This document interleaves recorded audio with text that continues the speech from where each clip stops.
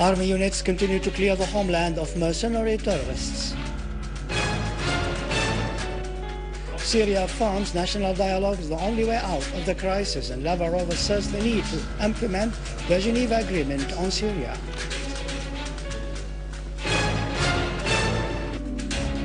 The longest-held Syrian prisoner in Israeli jail, al-Maqt, is set free after 27 years.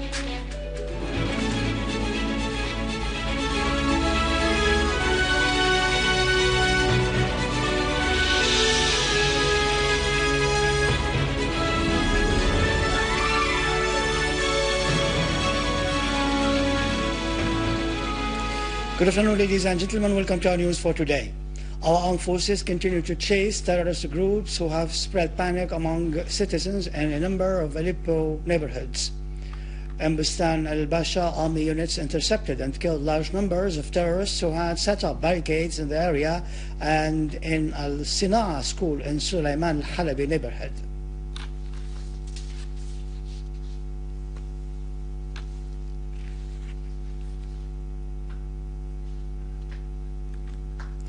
The authorities have clashed with an armed terrorist group in Taqsis village in Hama suburbs.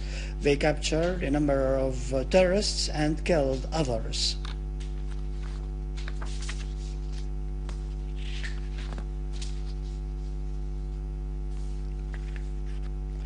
In Idlib, the inhabitants of Harem have started to return to their homes with the help of the authorities and the border guards who had repelled the armed terrorist groups, imposed security, and foiled the terrorist scheme of deporting citizens and taking control of the city.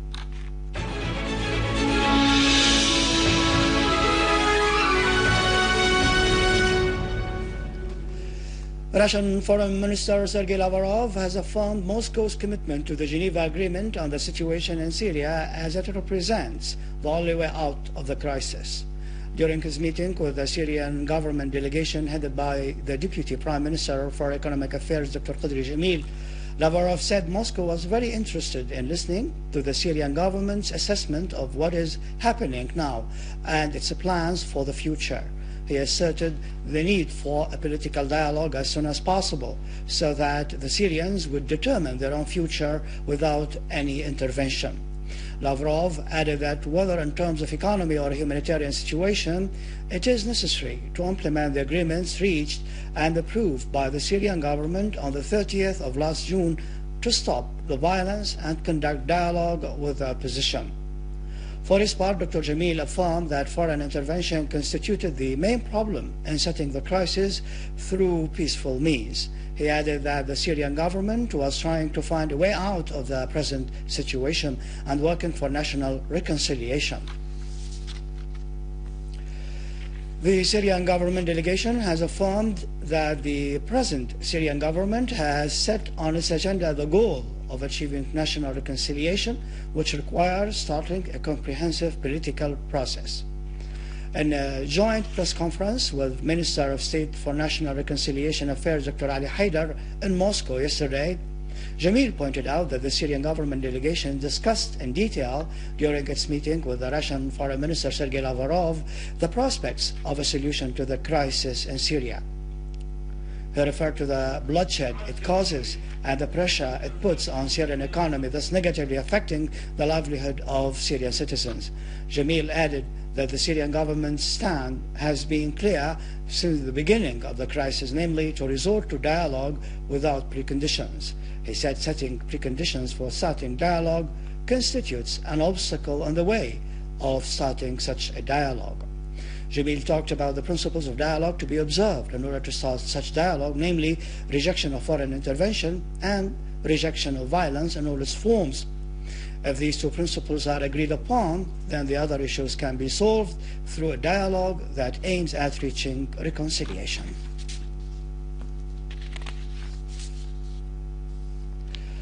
Members of the Syrian community in Jordan organized a solidarity gathering in front of the Syrian embassy in Amman, expressing their full confidence in the capabilities of the Syrian Arab Army in protecting Syria and its people against the terrorism targeting it. The participants greeted the steadfastness of the Syrian people inside the country, who proved to the whole world their ability to defend their homeland against any aggression.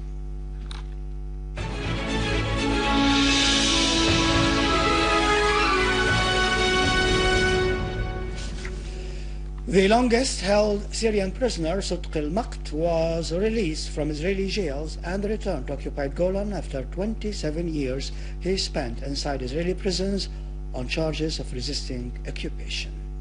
After 27 years of imprisonment on charges of resisting the Israeli occupation and embracing commitment to the homeland Syria, the longest-held prisoner, al-Maqt, has been released to embrace freedom and go back to the occupied Golan and protecting the country's national cohesion.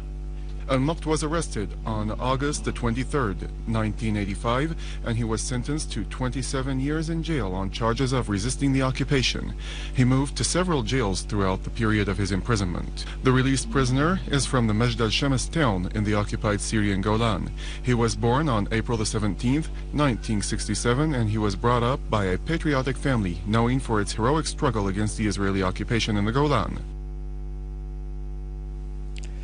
Finally, clashes erupted before noon today in the Lebanese city of Tripoli between At-Tabbana area and Jabal Mohsen after a fragile calm. The Lebanese National Agency reported that gunfire shots could be heard in different areas and neighborhoods in the city. Yesterday, at least 6 people were killed and more than 70 others injured during clashes between the two sides.